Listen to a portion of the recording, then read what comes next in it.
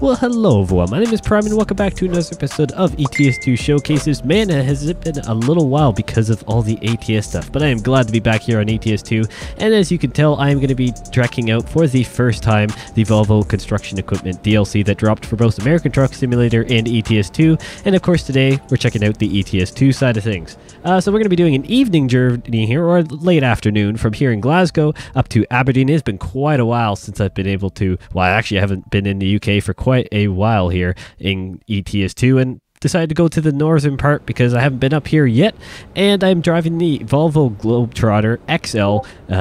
Thought I'd deck it out with some of this kind of construction-y heavy equipment and I'm taking the Volvo tracked excavator today. The exact model number is, pull up the information screen, the EC220E for those who really want to know, and it's 45,000 pounds. We're just over that. And so why don't we go ahead and get into the truck here and get her started up. Been a while since I've driven the Volvo as well. I believe the last time was, well, actually, it's been quite a while. I just can't even remember. So we're just going to get out of here. And of course, I guess one thing we'll talk about right off the bat is if you want to, or if you have picked up the Volvo Construction Equipment DLC and you're not sure where it is available in the job market, well, you have to own a lowboy or flatbed of some sort. Keep in mind, there's different sizes will unlock different things. So I just went to the max one because I wanted to be able to take anything that's possible in the DLC, the 5 different pieces of equipment, plus the bucket and tires, which I do believe come with it as well. So this is the low bed trailer with the 4 axles, and they do steer, which is something, and I might as well actually, let's just get the beacon going there. There we go. That's something actually I honestly forgot about there, and I guess we can go ahead. I don't need to... I forgot I have to drive on the left-hand side of the road, and the other thing I have to remember is that this thing swings out like crazy because it is steerable axles, and so yeah, it is definitely a little bit of a mental battle here for me, considering I've been doing a ton of American Truck Simulator, and I gotta get over to this lane over here. Hopefully everyone is doing well. I certainly am. I've actually been battling a little bit of a head cold the last few days, but I am feeling a ton better, and well, that's why I'm doing this video. Hopefully I won't have too many interruptions with cough attacks and stuff like that, but I think we're doing a lot better, and I'm happy to be able to be doing some coverage here on ETS2, especially with this new DLC. Come on, lad, you can go. I guess he was being patient. Good idea. So let's go ahead and spin up here. I always feel like I'm going to cut that corner, but I'm really not. Pretty impressive. So this is the maxed out Globetrotter, like I was kind of, the Globetrotter XL is the biggest Volvo in the game as far as I know, but I have the 750 horsepower engine in it just because I can, and it's 12 speed, and I'm just doing automatic today because why not, to be honest with you. And so yeah, it is definitely nice to be back here in ETS2. It's been quite a while, like I was hinting at there, and of course I guess I kind of strayed away from, or I actually want to go right here. I do believe I kind of strayed away from it, my original idea there, because I got sidetracked. If you have the Volvo Equipment DLC, or if you're thinking of getting it, you have, or like I said, you have to own your own lowboy trailer, but you also need to go to the cargo market. It is not available in the freight market, and that's why you need, if you have your own trailer, you need to go to the cargo market. Anywho, so that is the deal there. So you won't find it in the regular freight market, or as far as I know, Quick Job, you won't find it there either. I may be wrong, they may even update stuff eventually as well, so things change. But as of right now, and while honestly, as far as I can tell, it was in the cargo market only. Maybe external contracts have it if you have the DLC. I'm honestly not too sure. I'll have to check on that one, and I will clarify that with you guys. But yeah, I guess it's a good way to actually be able to kind of finish up my thought there. Big shock if you actually just finish your thought. That would be a great idea there, Prime. So let's go ahead and make a left here. This thing is going to swing out. Lovely. I love this thing. Beautiful stuff. So much so that I almost overcorrected, but hey ho, let's go ahead and get on the highway here. It is quite amazing to me to see the difference between, well, here in the UK on the ETS2 map versus, let's say, Iberia. And let's get my indicator on so I can get out here. You gonna leave me room there, car? Thank you. it's just huge between UK and Iberia, and I completely see why every time I come back to the UK, why so many of you want the UK to be revamped. And honestly, I can agree with you guys. I completely understand, because it is quite amazing to see in the, well, how many years now? It's been a ton since, I believe it's 8 or so, since ETS2 dropped, maybe even more. And I think it's maybe 8 now. And it is crazy to see the quality difference between where they started here and well, where we are now. It is quite impressive. And I guess the same goes for ATS as well. You look at what California and parts of Arizona, well, I guess the former complete Arizona, former complete of California there, because they have been revamping part of it in stages.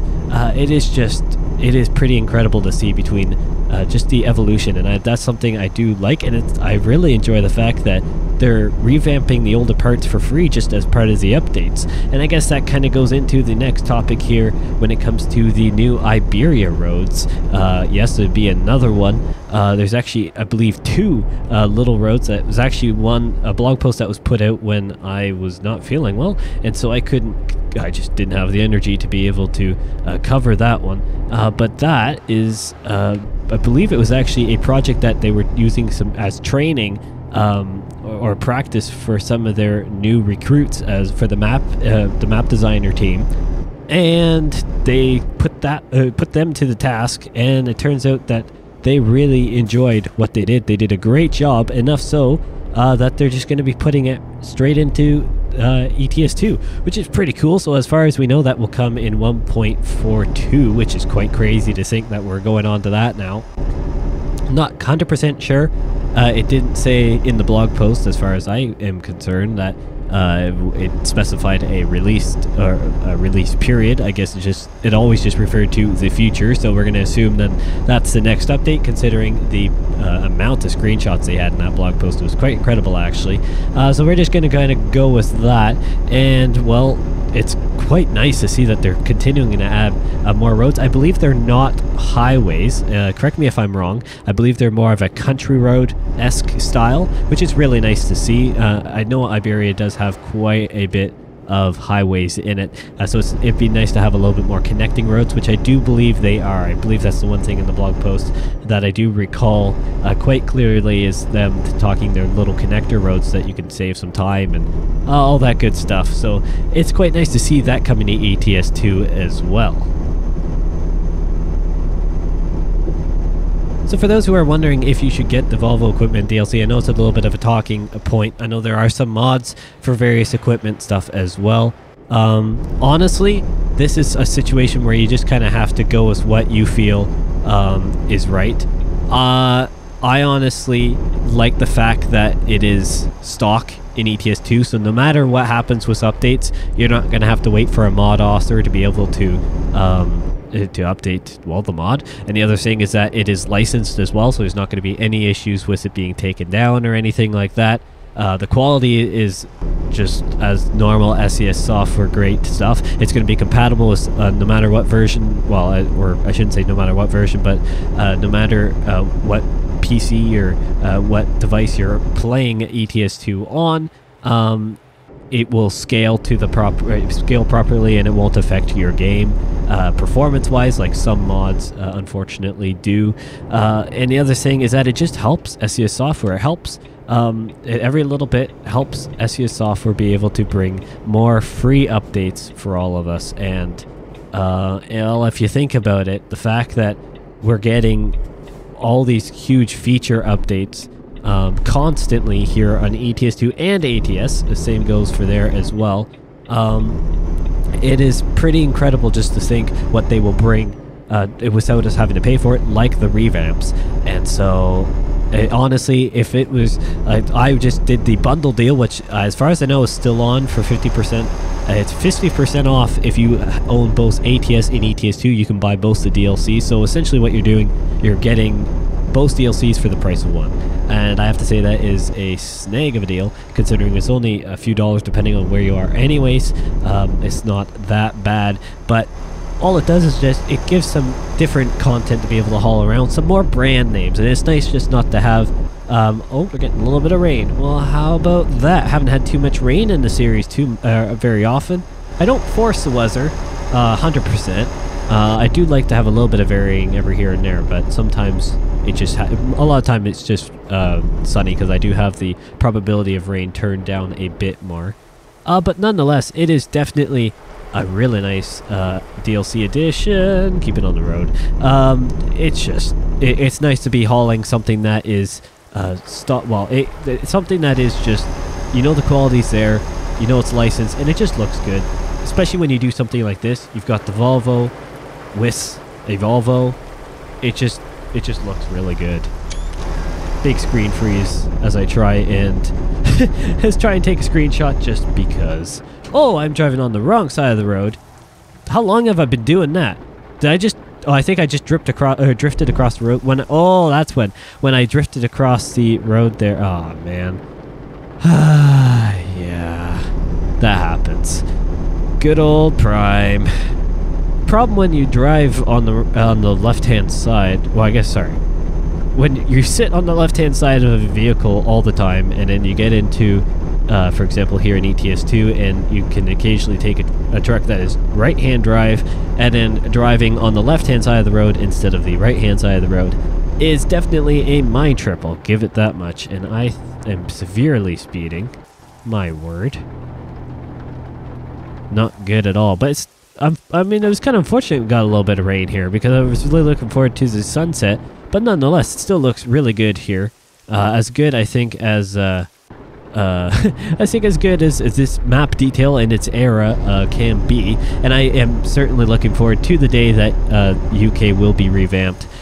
We know it is supposed to be, it's supposed to become, I'm going to say it's supposed to be coming because ultimately they just finished the Germany reskin. It seems like it's possibly Switzerland or maybe Austria, or maybe it was Austria.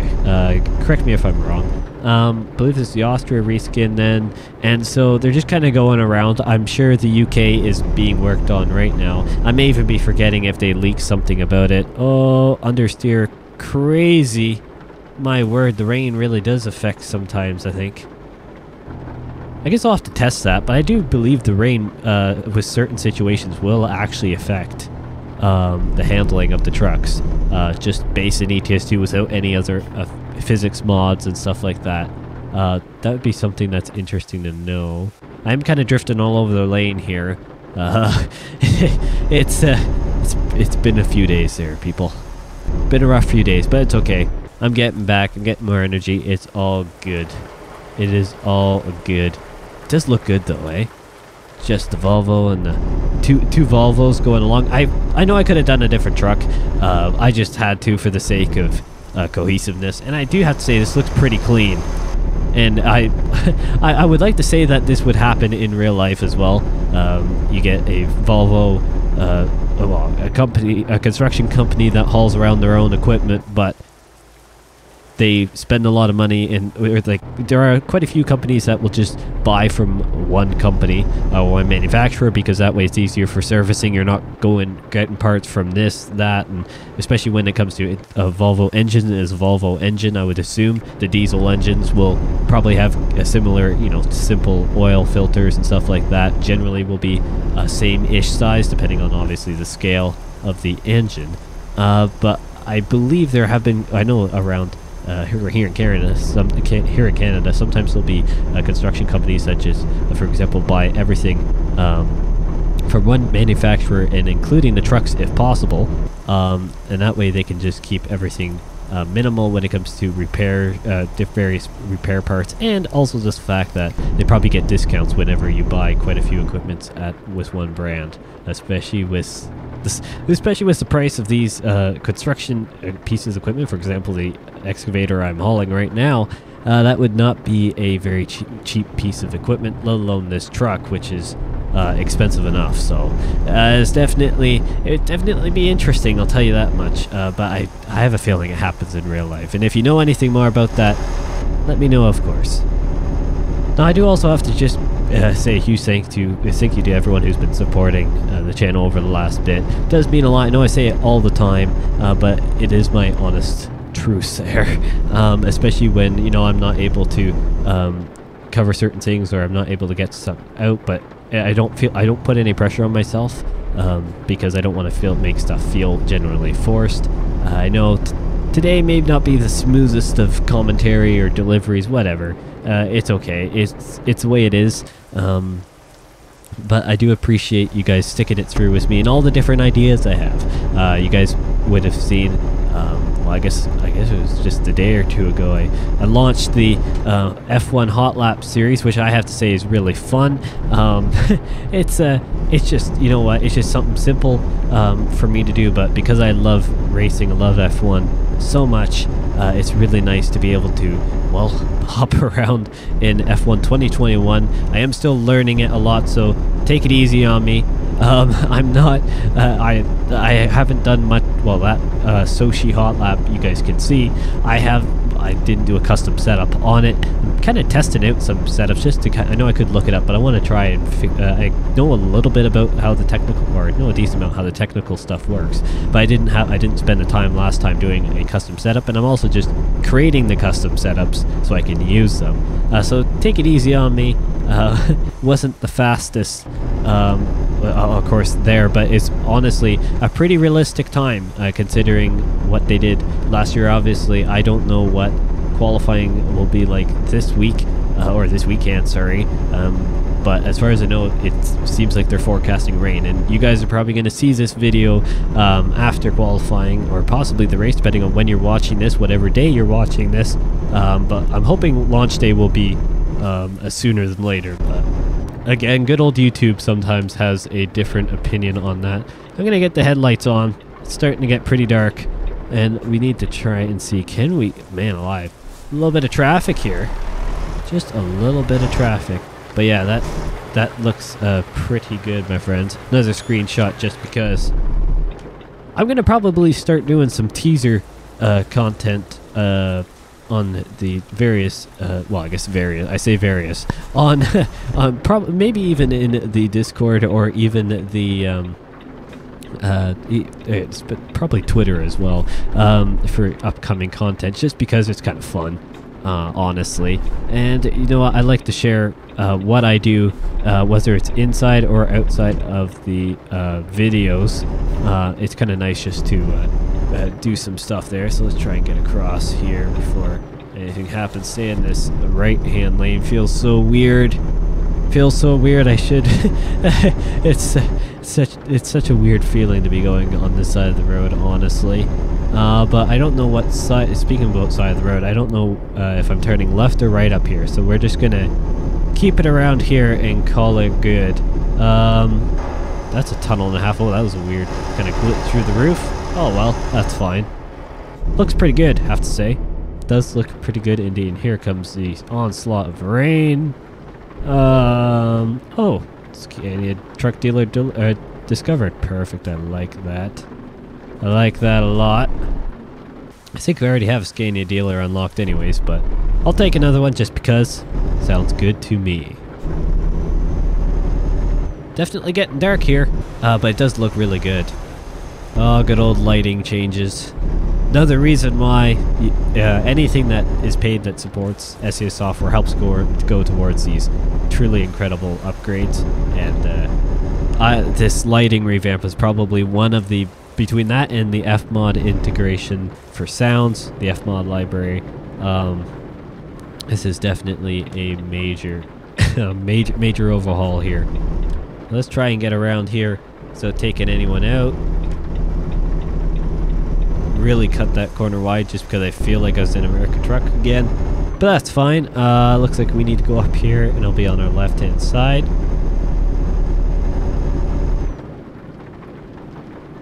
Okay, let's continue around long corner. This is like going on forever, and it looks like we're going in here. Beautiful stuff. So let's go ahead and turn it in. Don't go too wide. Oh, that's where we're reversing. Okay. So we're luckily, because this is such a, well, the trailer turns, so we can actually just kind of spin. Oh, I forgot. I was gonna go this way and then go over to into that corner there by that tree, but I realized then my blindside reverse is now what I always thought would be not my blindside. So we're going to continue spinning around here. Just kind of pivot the trailer. Just because. Probably not great on it, but whatever. That's fine. Put it in reverse. Let's see what we can get into here. So let's try and... Oh yeah, I forgot this thing turns basically on a dime. As much as a dime can turn, especially with a truck.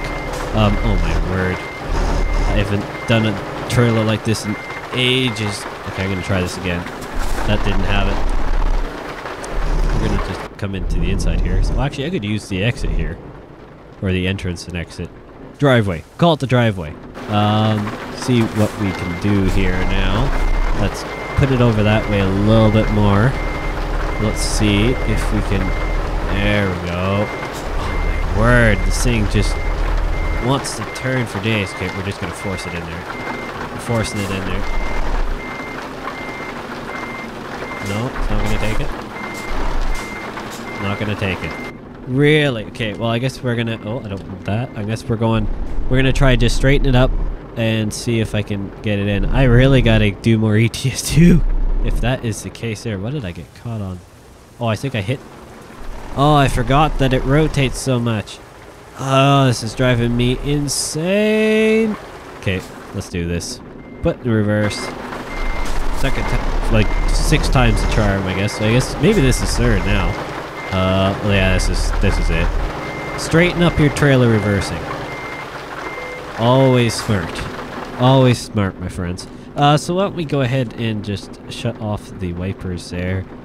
Turn off the lights, turn off the truck, go to the outside, get rid of that numpad thing. I do not care. Thank you guys so much for watching this episode of ETS2 Showcase. Great to be back here. It is nice, like I said, to check out this Volvo DLC, because I'll be, of course, or the Volvo equipment DLC. Of course, I will be doing an ATS version of this very, very soon, so don't you worry about that. And besides that, thank you guys so much for watching, and I will see you in the next one.